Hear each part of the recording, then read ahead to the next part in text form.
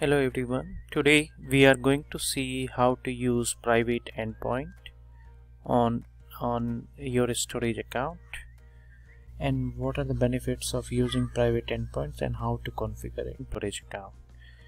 We are also going to see how this works in a peer network.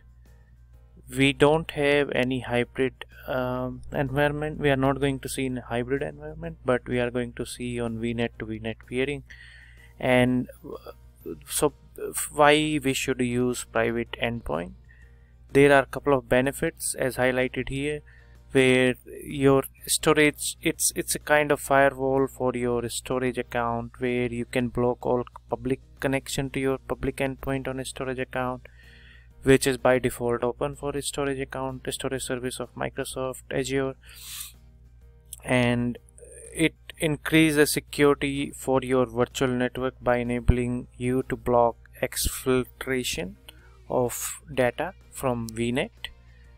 Also, you can, if you have a hybrid environment connected with your Azure network using either ExpressRoute or VPN, you can use this storage accounts from, you can securely connect with these storage accounts from your on-prem network over a private IP where your private endpoint is hosted.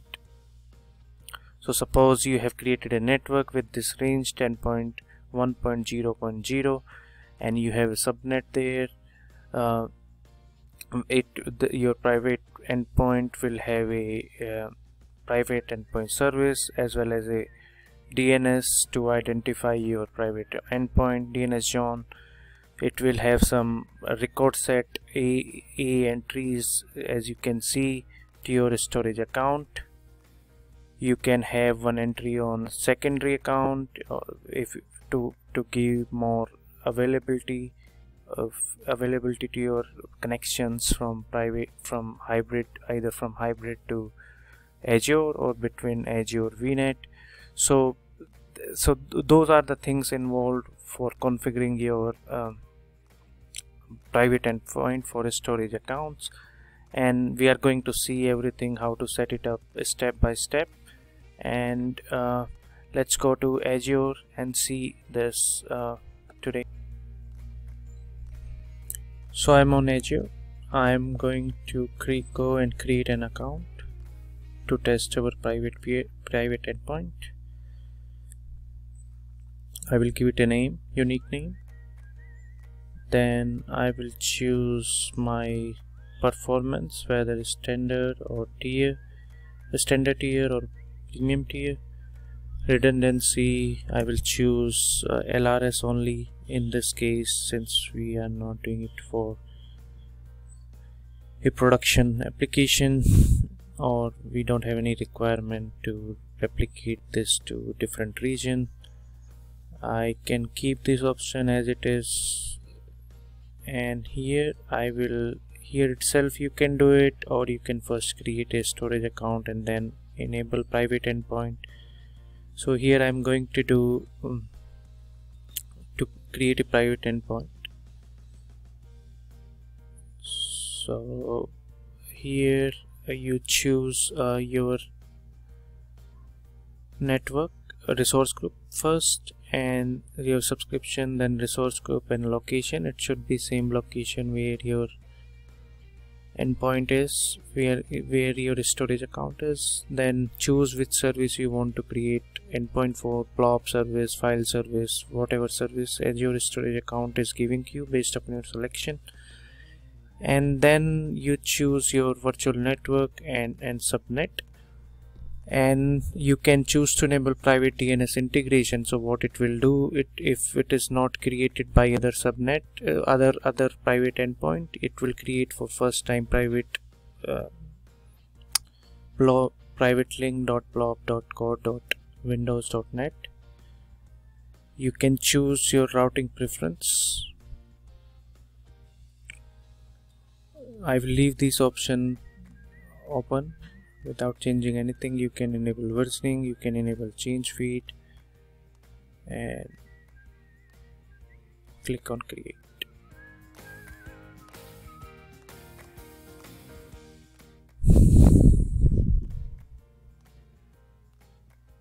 After creation of account, it should be created quickly. Then we are going to check our endpoint connection. Account got created. We will go to containers.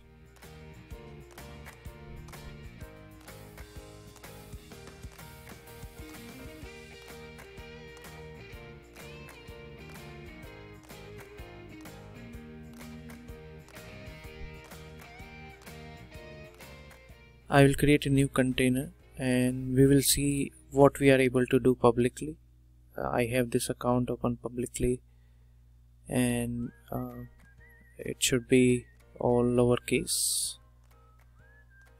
and I will click on OK.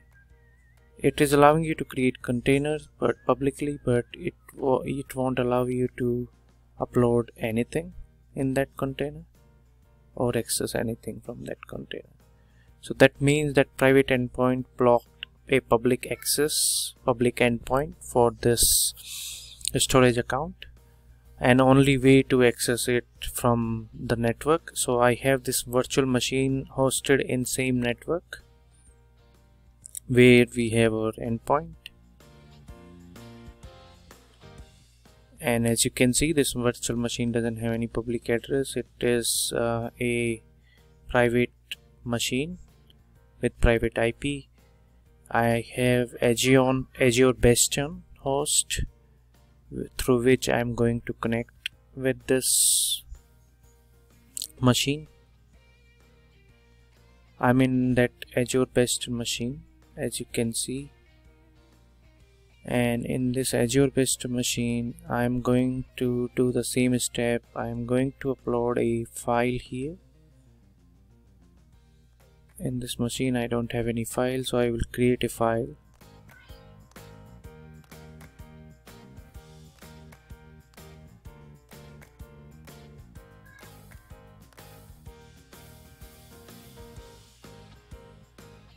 I have created this file, text file, and I will simply choose it and upload it. As you can see from here, since you are in the network, you are able to upload this file here.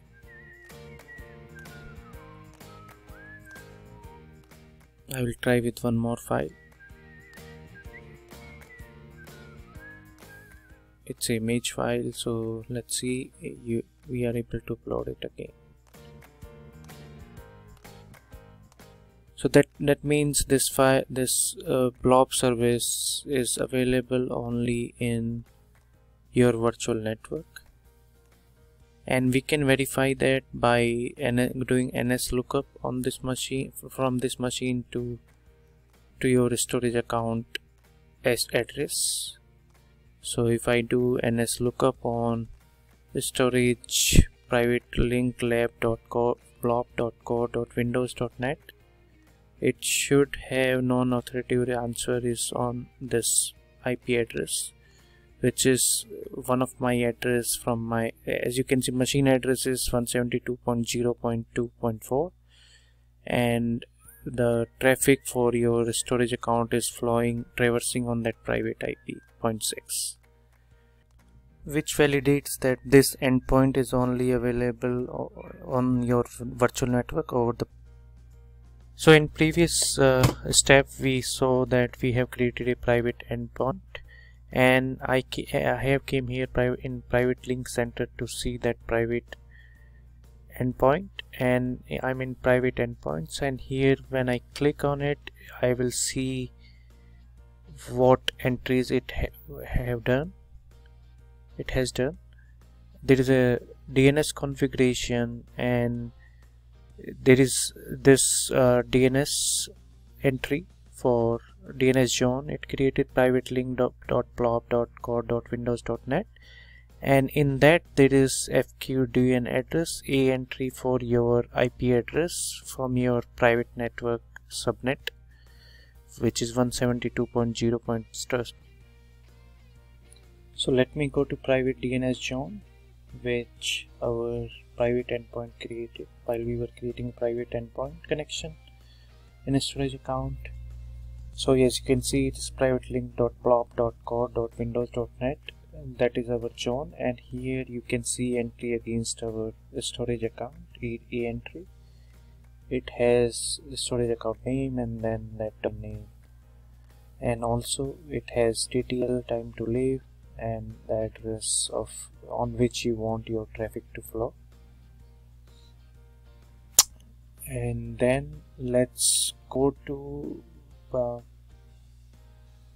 my peered network machine, where I have this machine which is peered my original network. There you can see traffic is flowing through public network. Just see how we have peering between our networks for this private endpoint lab. So there are two networks, VNet peered, VNet private link test. So private endpoint is working for first network, which is VNet private link test. We have this peering enabled from both sides.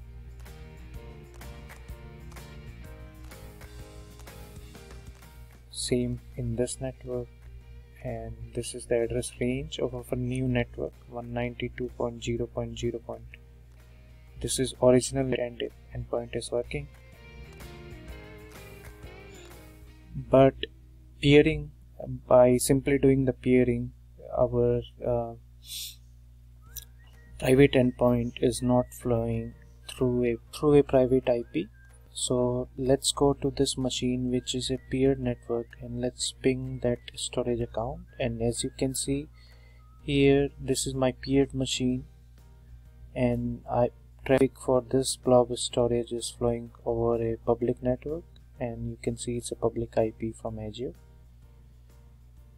While on my other machine, traffic is still flowing through a private IP from my subnet over a private internet.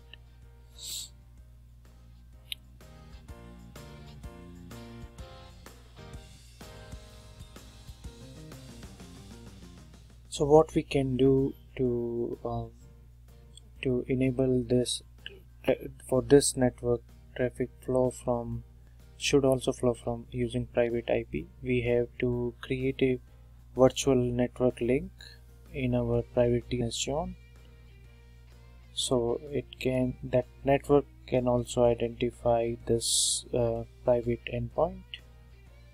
As I have created this private link, it will take some couple of seconds to complete it. After that, as you can see, it's not complete yet. Yeah, now it is completed. I will go to my peered network machine again, which is 192.0.0.5, and still traffic is not flowing from that private IP. Yeah, it took some time, and as you can see, it is now flowing through this 192.0.0.2.6.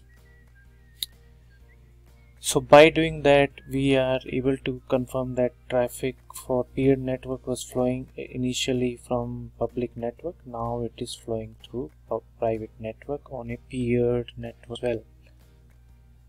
So in our storage account, only private endpoint is enabled from one network, and then for another network, what we did only is to create a virtual network link in our private DNS zone, which allowed traffic to flow from that same endpoint. Or you can define, if you create one more endpoint, you can have availability, you can make it flow over 172.0.2.7. So it all depends upon you. So thank you so much, and have a great learnings private IP.